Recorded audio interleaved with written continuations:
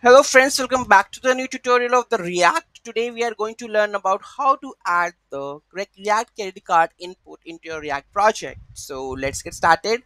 Before those who haven't subscribed my channel yet, please do subscribe my channel, and if you like the video, please do like, share and comment on my video. So let's get started. Sometimes we have a requirement like we have to add the credit card input where we have the all the validations, whether it's to be card is valid, whether it's the month is correct, whether CVC is correct.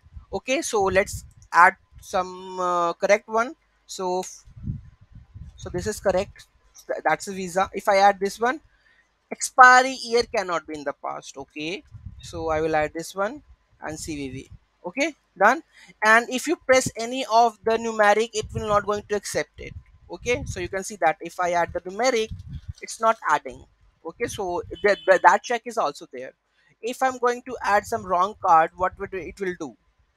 Okay, so I will add any of the random card. You can see card number is invalid. So add whether we have added the Visa. Now we will add the Mastercard. Let's copy this and add this.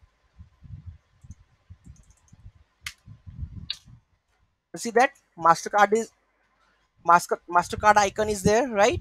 So you can go with the another one also, American Express. So I will add this one also. You can see American Express icon is there.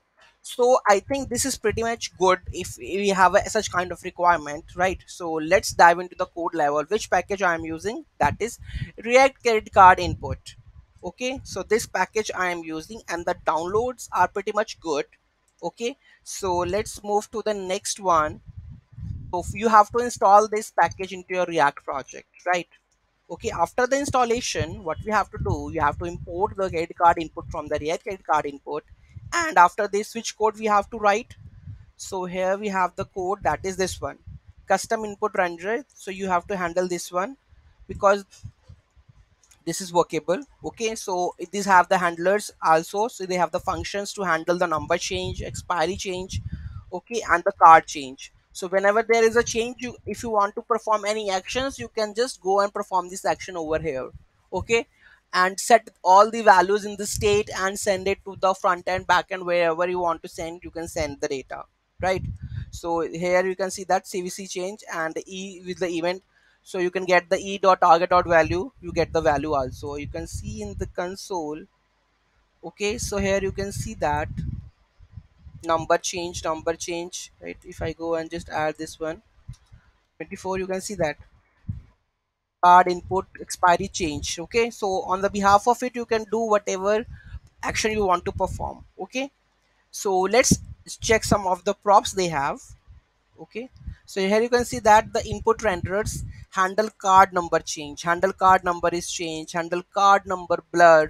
Okay, so they have the all the functions that you can use into your project to enhance the functionality of the React credit card input. Okay, the next we have the custom text labels if you want to define input component. Okay, so these are the, you can say that the props that you can use into your project. Okay, available props, right? Card, they have the card number input props, card number input element props, right? Value card number, this card number change, on blur, on error. Okay, so you can go with this one. Okay, so and any doubt, any query in that, let me know in the comment section. Thank you so much for watching this video. Have a great day.